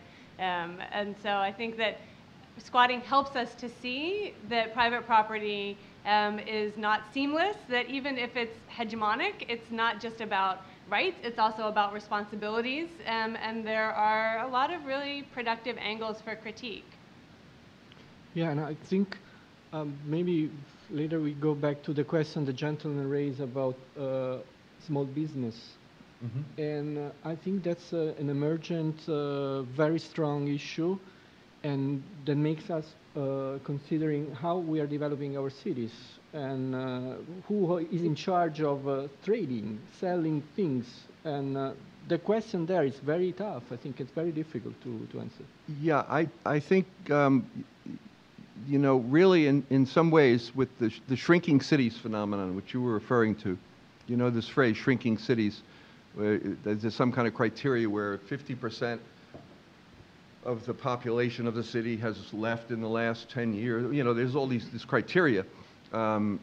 Shrinking cities, the UN has its own task force looking at it now and so forth. So the US leads in cities who fit this category. It's not only Detroit and Flint and so on, there's cities all over. And then there's Leipzig, and there's all kinds of cities throughout Europe. It's potentially a squatter's paradise. You know what I mean? It's like, what are the risks? What are the laws? Let's organize. Let's move on these properties. Let's create a geometry that then allows for these discussions to take place. But we don't get there until we take that risk. You see, so in other words, when we were going into buildings on the Lower East Side, people would say, well, what if they come and throw me out? All right, well, they throw you out. We never got a trespass ticket. Never. Because, now maybe things are different now, I don't know. But the reason being is that we would then go to court. They didn't want us to go to court because we would politicize the court. Give us a ticket. Come on, let us have it. And then we'll go, we can politicize the situation in the court. So we never did. So what is the risk when you think about it? I'm telling you, I'd say to people, you're not going to be renditioned to Romania by going into a building. It's not going to happen. They've instilled such fear in us. There are houses sitting in Jamaica, Queens right now. Chase Bank or its various holding companies in Houston, Texas are holding. They're paper tigers. We can take those houses. We can create a movement. You message it the correct way. I mean, you think the banks have a lot of good PR? Forget about it. I mean, we need a movement to take these kinds of risks and so forth. Yes, maybe they criminalize it, like in England now. That's why they're doing it, because they're trying to preempt what the objective circumstances beckon us to seize these properties and defend them and figure out ways in which we can create alternative housing structures and so forth, and raise the basic kind of revolutionary, radical issues of the decommodification of land and so forth and so on. I think there are other questions. Yeah, first. I've got one point and one question. The one point I wanted to make is that in traveling through Europe, mostly in Germany and what was then East Germany, you can see a strong culture of what was called, like for England, they call them the victory gardens. And in Germany, during the World War II, when food was really scarce, everyone was given full reign to develop every piece of public land. Well, that was 70 years ago. Yet today, if you try to evict one of those garden family members off their property, I think you'd see World War III really quickly. And I'm wondering how that affected the squatter rights for buildings in Germany. I'm very familiar with the building you were showing in Germany. I've stayed across the street from there many times. But in my particular case, I'm wondering how we can strengthen sweat equity laws. What I mean by that is that you speak about buildings in the 80s in the East Village being converted. I was one of those NYU students who went over to the East Village and took on 3 storefronts. And although at the time they were commercial, the landlord was in full partnership with my conversion until the building flipped 6 times in a year and a half. The last landlord, wanting me to act as super, also suggested that I would have to forcibly evict some of the tenants on rent control. When I said no, I was evicted. I fought my case up to the highest court in New York State, so I was a legal tenant at that point. But there were no real powers that would force the landlord into acknowledging that. So I was under harassment and legal fees. You know, I must have paid over $20,000, $30,000 in legal fees over the last 40 years. And I'm still in court with the landlord now. But in a reference to Al Capone, I was able to stay there rent-free for 24 years because of taxes. I think you might appreciate that. I had to do all the legal work myself. There was an organization called Goals, which you haven't spoken about, which did help people. But us in the storefronts we had to stay under the radar. But my legal phrase that I think you'll appreciate bringing it up was that since the landlord was duty-bound to give me a lease, but would not give me a lease, they also did not correct the C of O, the Certificate of Occupancy, which states that it's now a living unit as opposed to a commercial unit. And since they didn't do that, I was not a living unit. Since I was not a living unit, they were not paying taxes on that living unit. And because they were not paying the taxes on that living unit, my quote is, I could not pay rent because I would be conspiring to defraud the city of New York from its legal taxes. And that worked for 24 years until I decided to go legal. And it was the stupidest thing I ever did because they won't even acknowledge my address. They're withholding my mail, sending it to other places. The only 2 laws are withholding money from a landlord and harassment. Those are the only 2 laws that seem to work. And I think that it would be really hard to find buildings now that had no deed, no ownership. So where is the other side of that, of people who want to go in, like this gentleman speaking of, you want to go in, you want to do the sweat equity, you want to work and build something and build a community. But then what assurances do you have that once you build that and the real estate values go up? That building sold for $20,000 in 1980. It's now $6 million. What happens when the rents go up so high around you that, my rent is $800. My space is worth $15,000. So obviously he wants me out. How do you protect them? Those are the laws I think we need to strengthen. Okay, just another. Hi, I had a question sort of in the same vein. I'm a student and I'm part of the Urban Democracy Lab. And I was just wondering if you could speak more about how the history of community gardens are sort of bound up in the history of squatting and how gardens can be used as a space of resistance, I guess. That's a way.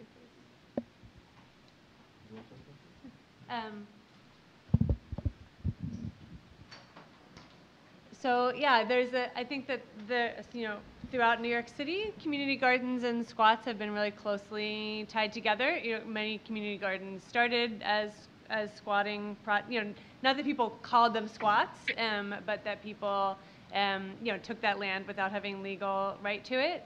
I think a big difference is, and many squatters were involved with making gardens. Many gardeners were allies of squatters. There's been a lot of back and forth. One of the big differences is that I think community gardens are, particularly in the 1980s and 90s, were more easily commodified to produce real estate values. Squatting, looked messy, looked scary, looked threatening to private property, whereas community gardens are beautiful and attractive and increase real estate values around them, whereas squats decrease real estate values around them.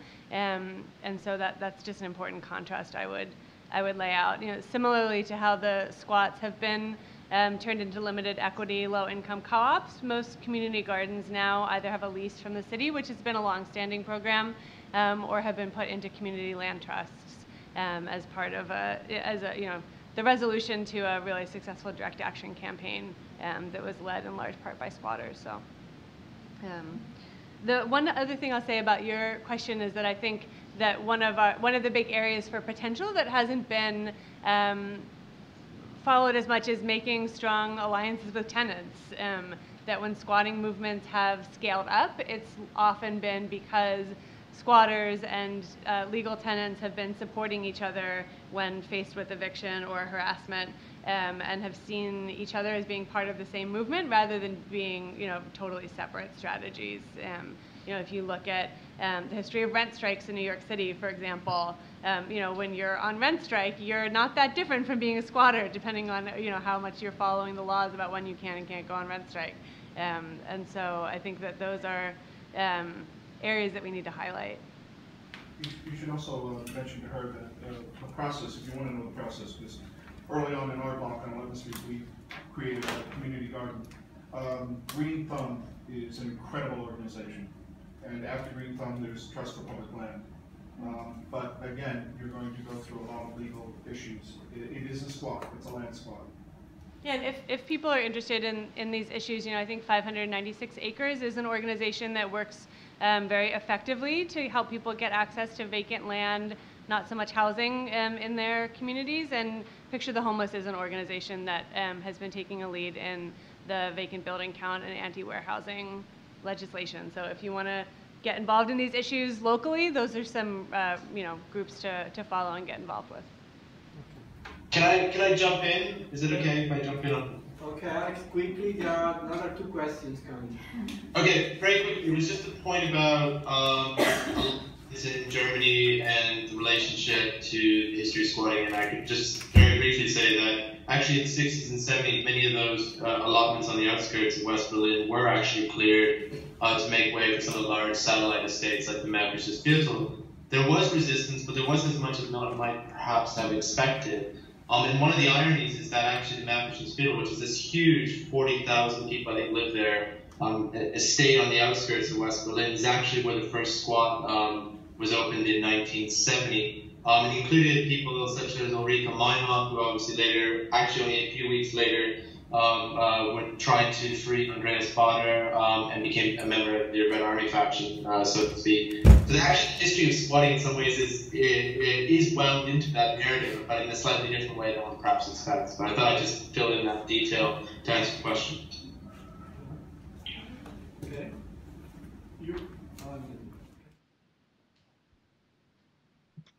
I'm curious how, as technology has evolved, it has affected the squatting movement, particularly in regards to security cameras. Well, the short answer there was that our eviction watch list, which as you saw there, was before we had cell phones. So we were having to rely on bikes and so forth. So that definitely helps out now in terms of being able to mobilize folks if you can do it from behind the barricade rather than have to be out in the street. Yeah, I don't have much more to say about that. I mean, maybe technology allows a huge networking of people. Like in Europe, there are at least a couple of websites where you find all the news and analysis about the squatting movement. Yeah, there's that. Squat.net. If you go there, you see what's happening all over Europe a lot of your time. Not on everything. For example, squatting for housing, people still tend to be not visible. There are a lot of legal issues. But squatting for social centers and for other activities, they're all there. So I think that in this time the technology allowed something that before was quite difficult. That's an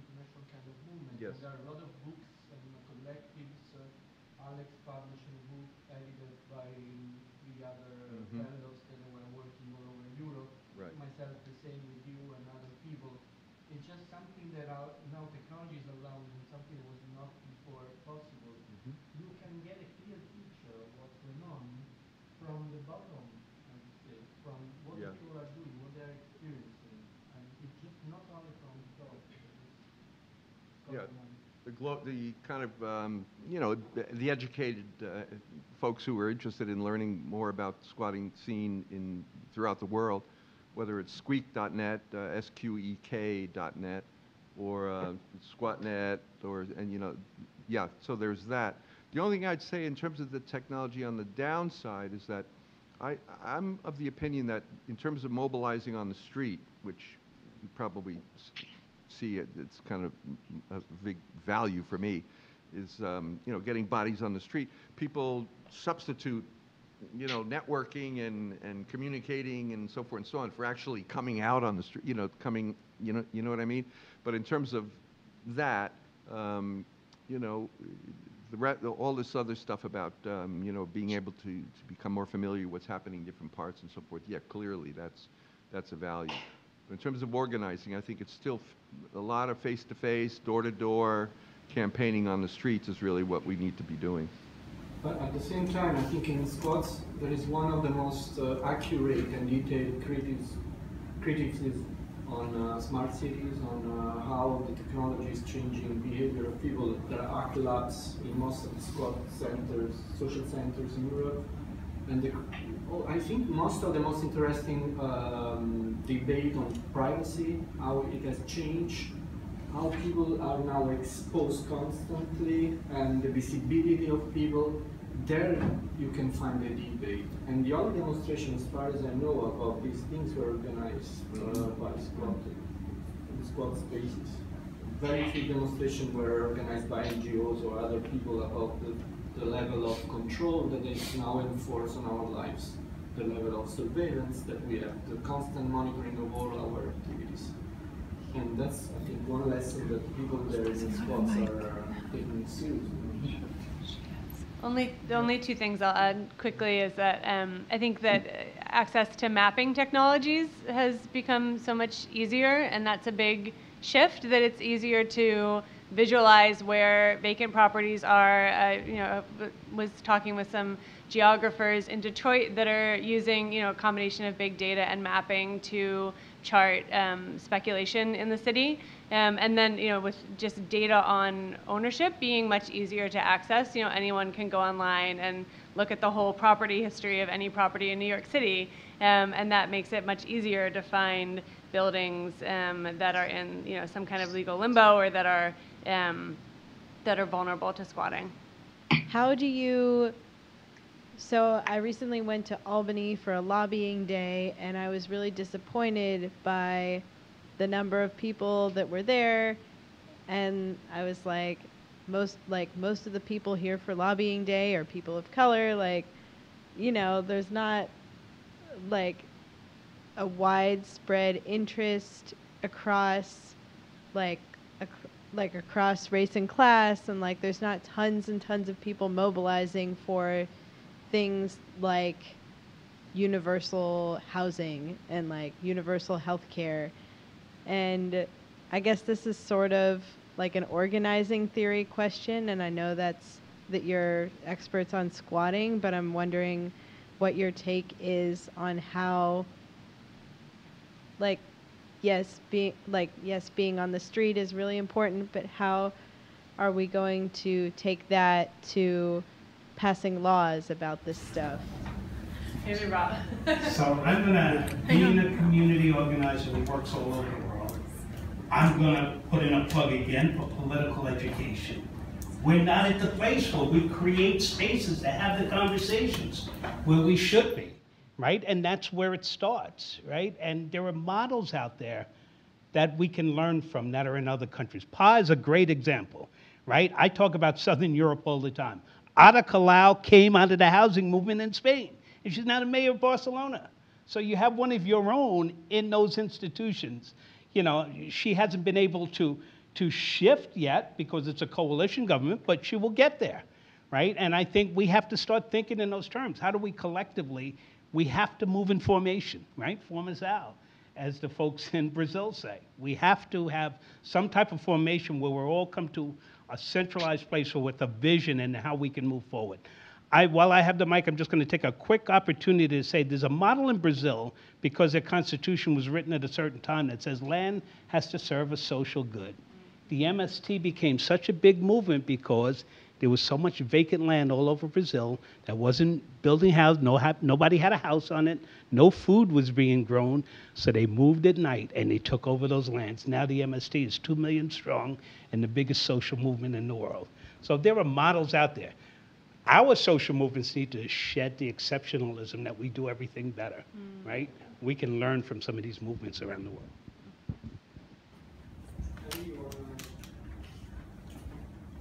I mean, if I could jump in quickly, I mean, I think the point about political education is absolutely central and incredibly well put. And I think related to that also is the generating of connections and solidarities within wider communities and so on. And I think my experience more recently with a lot of squatter movement, perhaps in the UK, is the inability to really scale up in those terms and an unwillingness to perhaps think of goals and actions that may be uncomfortable in terms of sort of the language of squatting and so on as well. A more multi-tenure approach to housing activism that brings in the private rented sector, that brings in housing precarity more generally. I think there has been a certain exceptionalism around sort of focusing on very specific squatting-related goals, which has perhaps occluded the opportunity to build a bigger movement. Now we're sort of suffering as a result of that in some respects, and I think people are beginning to ask those kinds of questions, but a lot of that emerges imminently out of the question of political education, about asking very basic questions about why are people precariously housed and how can we do things differently. And I think we're not asking those questions in the right way right now. So. Yeah. Amy, you want to hide something? I mean, just briefly, you know, I think people on the left and in the center in the U.S. saw in November what happens when we take our political voices for granted and don't get involved. And I'm heartened by the sort of explosion in political engagement that's happened since then. At the same time, I still think that, you know, I'm wavering, but I'm basically with Frank that direct action gets the goods, and that doing something concrete to get what you want is likely to have a larger impact, and that taking visionary action as opposed to seeking incremental change or fixing the symptoms of the problem has been, just been shown to be what's successful in terms of social movement history. And so I think we're not there right now, and I hope that those conversations are bubbling up, and I feel that they are actually in this moment. That we've seen what a moderate left can do in the U.S. It can fail, so maybe we need a different kind of left. Hey, I wondered if anyone had any criticism or praise for or just interest in the New York City Community Land Initiative, like the land trust project that's, I think it's getting started in East Harlem and is also trying to do some citywide creating of a model and some legal support, because it seems like, especially I think there's a lot of explicitly, like Picture of the Homeless, I think is one of the main, the main organizers, and it seems like they're really taking some steps with it by including a lot of vacant housing, but also, like you were saying, like one of the easiest ways for the powers that be to defeat a movement is to tell them, oh, you won, here's some stuff, and then kind of box people into what might turn out to be a long-term loss. And, do our land trusts maybe more or less susceptible to that, or is it kind of too soon to say?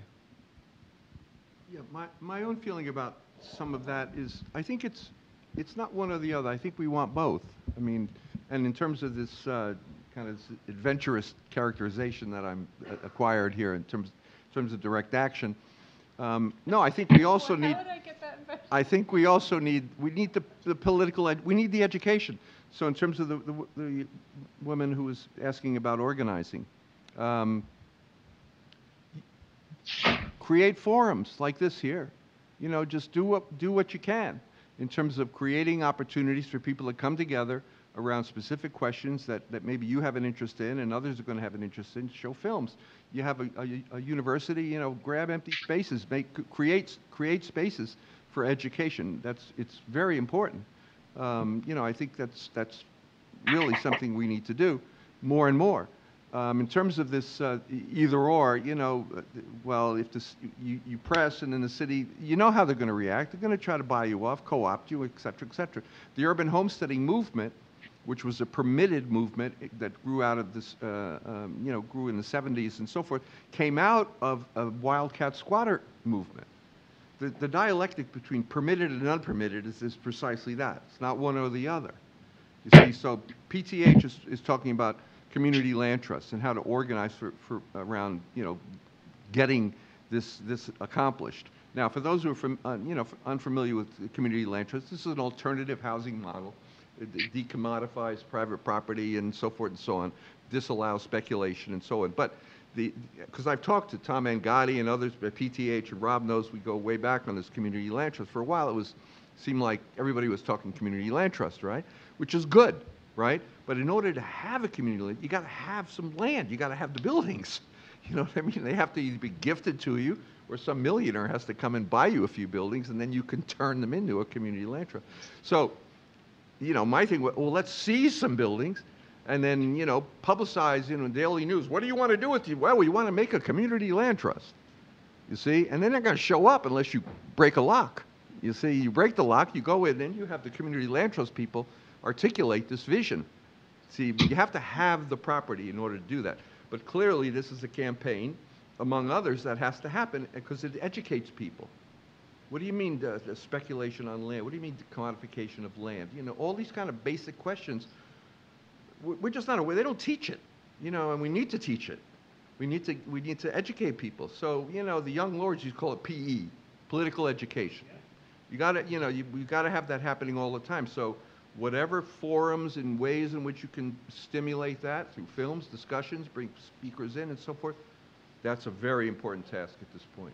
Frank, I just want to add to that. When I first started working with academics like Neil Smith and David Harvey, and I started coming out and seeing things like decommodified land, I didn't even know if I knew what I was talking about. People used to look at me with like two heads, like, what the fuck are you talking decommodified land, right? You know, but it's something that's lacking, right? How do we educate the masses on that stuff? You know, there was a time when people pushed back and you said anti-capitalist says, anti-capitalist says, well, you're anti-capital, you're going to change the world. But, you know, now I understand use value and exchange value in a way that I never did before, right? And it makes a lot of sense. So you can talk that, you can put that shit down all you want, but it makes sense. We thought we were decommodifying land when we broke the lock. Exactly. You know what I mean? Well, you know, we're in here, and it's ours, and, you know. And then actually, in terms of the squatter scene in the Lower East Side, I think it was one of those magazines had an article, I think it was about 1989. It was right after Tompkins Square Park, you know, confrontation we had with the police there and all that. Market rate, was going down in the neighborhood.